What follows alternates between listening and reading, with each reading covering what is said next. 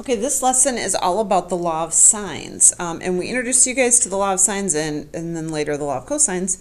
Sorry, this is the law of cosines. We introduced you to both of them because we eventually have to deal with oblique triangles, and oblique triangles are just triangles that have no right angle. Now, if you had a right angle, then you could rely on your SOHCAHTOA knowledge, sine, cosine, tangent, and you could solve a triangle, you could find sides, you could find angles. These are triangles that don't have a 90. And so if they don't have a 90, you cannot use SOHCAHTOA. You cannot use sine, cosine, and tangent the way that you've learned them, meaning that sine is the opposite over the hypotenuse, and so on. So those only work in a right triangle. Law of cosines, although you're still using cosine in essence, it's not using it in terms of the adjacent and the hypotenuse of the triangle. No hypotenuse, we don't have a 90. It's a longer formula that helps you solve for other sides and angles of a triangle. Before we do that, though, we have to talk about how the triangle is set up. All the angles will be capital letters, and they will be on each of the vertices. And then across from each angle is its side. So angle A is across from its side, lowercase a. Lowercase b side is across from its angle B, and little c is across from big C. So they all have their match across the triangle from each other. So the main formula in order to solve for law of cosines, it looks like this. So it starts off with a side, whichever one you'd like. I'm just starting with a because it comes first in the alphabet. Then it's your other two sides, so b squared and c squared. And then you minus 2 times b and c. And then cosine of c, or sorry, cosine of a, sorry. What's at one end has to match what's on the other end. So if you decide to use angle A, then you have to use little a at the other end of the formula. Those have to match. What's nice about the law of cosines is it's completely interchangeable. So if instead you needed to solve for side B, you just make sure that angle B is on the other end, and then we fill it in with the other two sides. So if B is being used, then it's A and C. Same for angle C. You would put little c on one end, angle C on the other, and you would fill the middle with A and B. And that is the law of cosines. It is also interchangeable in order to help you solve for an angle. So we could solve this entire formula, like fence this down and solve for this. So we would start by subtracting these two guys over. And then this actually is a whole quantity that's being timesed. It is being multiplied by this cosine, so it cannot be separated right there. I will have lots of students want to add all of this stuff together, but that's not how the algebra works. I'll show you in our first example. So in order to solve for an angle, it would look like this.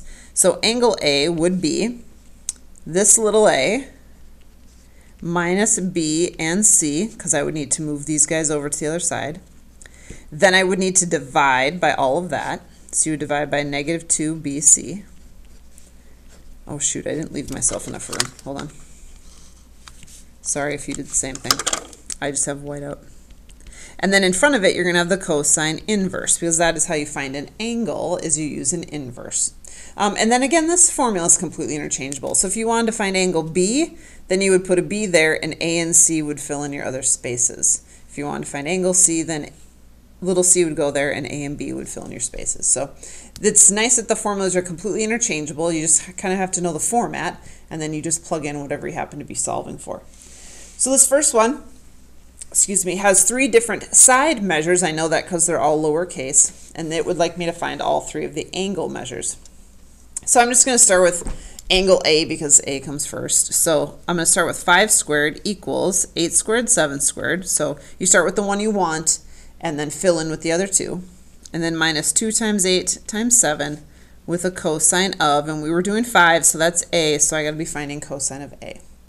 So now mathematically, I'm going to walk you through it real slow on this one, and then we'll speed it up for the others. So 5 squared is 25, 64, 49, and now all of this, 2 times 8 times 7, is negative 112 cosine of A. What you can't forget is that that is being multiplied right there. So I cannot take my calculator and add together 64, 49, and negative 112. This 112 is connected by multiplication. I can't do that. What I can do is just move these guys over. It would kind of be the same as if I had 4 plus 3x and then said, well, I'm just going to add this together and make 7. It doesn't work like that because the 3 and the x are being multiplied. This 112 and this cosine, they're being multiplied, so I can't separate them. But I can take that 64 and 49 over. So I'm going to have my 25, I'm going to subtract the 64, I'm going to subtract the 49, and I got negative 88 over on this side. Equals negative 112 cosine of A. Now we're going to divide both sides by negative 112. And I get 0.78. Probably want to carry about 4 decimal places at this stage if you're not going to just use your second answer button. Oh, geez, you couldn't even see my calculator. Sorry. So at this point, we're going to cosine inverse both sides because that's how you find an angle. So angle A is going to be, and I'm going to cosine that decimal right there. I'm going to hit my second answer button so I don't have to do, or don't have to type it in, don't have to round, and then my calculator will be a lot more exact about it. So this is going to be 3.21, and put a degree symbol on it because you just found an angle. So you start with your side. We're going to subtract, then divide by all that, and then cosine inverse. So I'll go a little bit faster on the next one. I won't quite show every single step of the work, but I'll do B next. So 8 squared, 5 squared, 7 squared, minus 2, 5, and 7, and then cosine of B, because that's what we're going to find. So I'm just going to take my 64, I'm going to subtract 25 and subtract 49. So I got negative 10. And then I got negative 2, 5, and 7, so that'll be negative 70. Cosine of B, I'll divide by negative 70, get a decimal.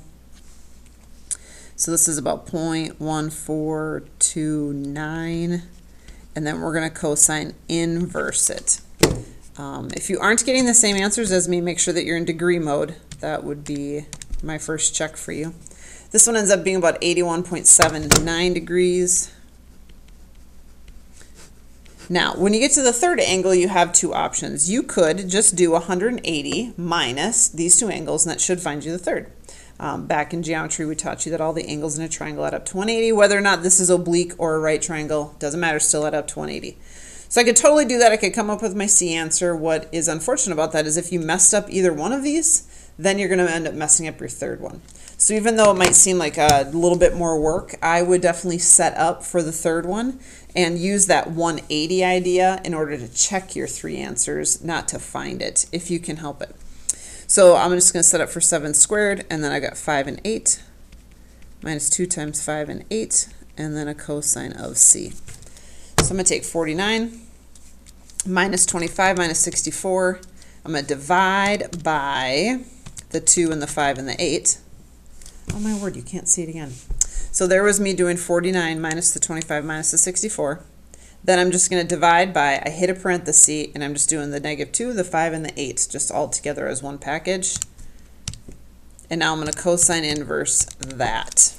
So it looks like angle C is 60 degrees. So now let's just do our 180 check. So I had 60 degrees, I had 81.79, and I had 38.21. Smack on the nose, got 180. So it looks like I did all 3 of those correct. Another check you can do if you're not entirely sure if you're getting one of them right or wrong is look for your largest side, 8. That means B has got to be my largest angle. So out of the 3 is the largest, and it also works for the smallest. So that would have been A. A should be the smallest, and it is. So it's just another check that you can use to make sure you've got them all lined up. Next up, they gave me an angle measure. So I'm going to just draw you a picture of this real quick. So angle C we'll say is right there, 111 degrees. B and A, doesn't matter where they go. 27 is here and 18 is here. This is still a law of cosines question, even though you do have an angle, because you have an angle, but you have the 2 sides that kind of sandwich it. So that is still a law of cosines idea. So I'm going to set up for law of cosines. We'll have little c out here. We'll have 18 and 27.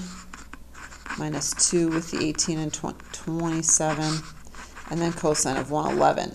This, oh, I did it again. It's not 110, it's 111. And this is kind of different because if you really look at this entire problem, the only place we have a variable is right there. So all of this can just be entered into your calculator just how it is. So 18 squared plus 27 squared minus 2 times 18 times 27, cosine 111. Make sure that it all goes together. Make sure you don't accidentally hit enter without this. That's got to be multiplied by all that stuff. So I got 1401. What lots of students do forget is that this is equal to c squared, so I actually need to square root this to find my length of C, which is about 37.43. And that's a length of a side. That's not an angle measure. Makes total sense because this is going to be our biggest angle in this triangle, and that was our biggest side. So that for sure works out so far. Now we just have two more measures to find. That's angle B and angle A. So I'm going to set it for angle B. So that means my 18 squared will be out there. I got 27 squared, and I got to use my C, which is now 37.43.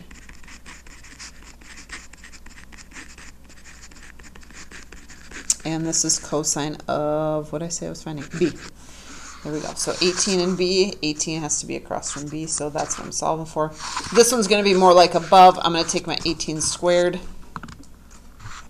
I'm going to subtract the 27 squared, and I'm going to subtract that 37. Oh, that needs a squared. 0.43 squared. We're going to subtract those guys. Then we're going to divide by -2, 27, and 37.43. When I cosine inverse that, I found out that my angle B is about 26.66 degrees. Last one we got to find is angle A, so I'm going to set up for that. I got a 27 squared, an 18 squared, and my 37.43 squared with a cosine of A. So again, just like above, we're going to subtract the first two, divide by the second chunk. So 27 squared minus 18 squared minus 37.43 squared. Then we're going to divide by the 2, the 18, and the 37.43. And this time when I cosine inverse, when I cosine inverse, I get about 42.34 degrees. Just going to double check my 180. So my triangle should add up to 180. I started with 111. I got a 26.6 and I got a 42.34, and I'm right on 180. So did that one right as well. That is the law of cosines. Works really well when you get lots of sides to solve for, or if I have a side and I'm missing, or vice versa, missing angle or a matching side. If I get one of those pairs, it's a good law of cosines question.